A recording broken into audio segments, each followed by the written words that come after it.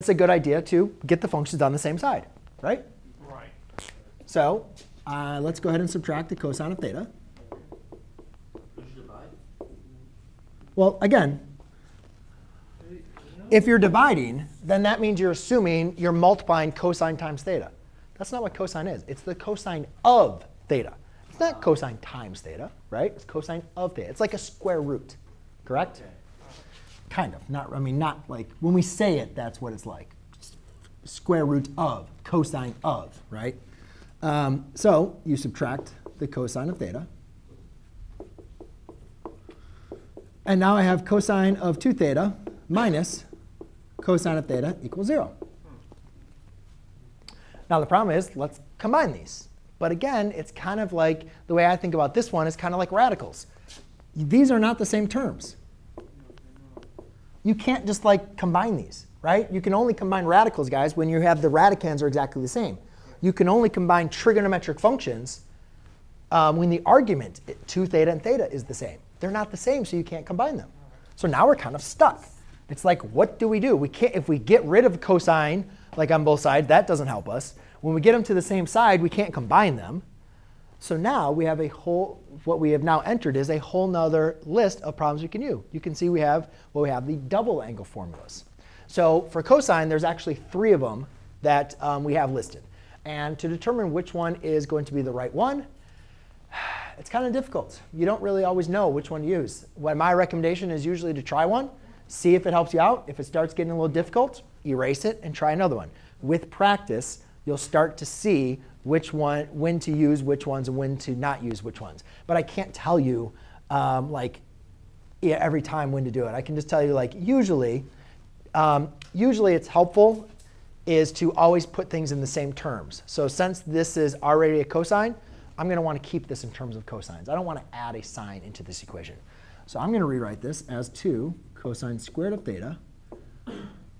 What is it, minus 1? Minus 1 minus cosine of theta. Does anybody recognize anything there? Yeah? What does that look like? It kind of looks like a trinomial, doesn't it? Yeah. Like if I was going to say cosine of theta equals x, then I could write that as 2x squared minus x.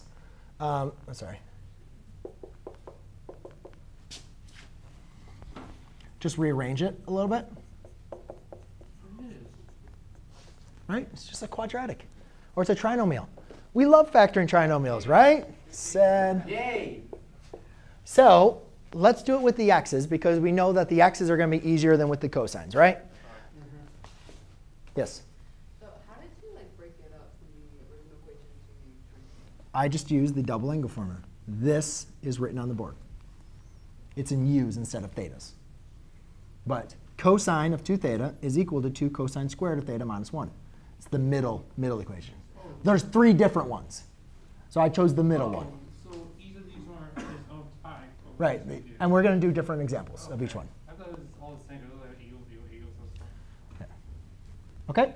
Does that help answer? Yeah. So now let's factor this. Now again, guys, we need to know how to do this. This is not like, come on, guys. Remember algebra 1. Like this is, we're past our expiration date on this stuff, guys. Trinomials can be rewritten as a product of 2 factors. I multiply to give me a -1, so that's plus and minus negative. That's plus or minus 1 are my factors. The middle product is a negative, so that means the larger of my 2 products needs to be negative.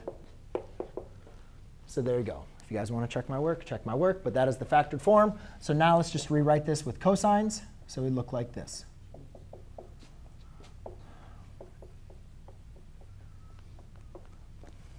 Since we're a little short on time, I am going to apply the zero product property and then solve for cosine of theta. All right. So therefore, I can set each one of these equal to 0 and then isolate the cosine of theta. And then now we just need to solve. And now this is much easier. We're used to this, right? Again, if you don't know your unit circle, you're going to start being left behind, guys. So I'm going to solve these. A cosine is negative in the second and the third quadrant. So that's -1/2. So that's going to be 2 pi over 3, 4 pi over 3. Cosine is equal to 1 at 0. And should I include 2 pi? No.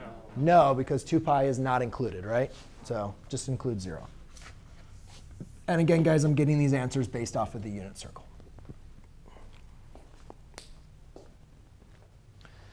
Anybody have any questions?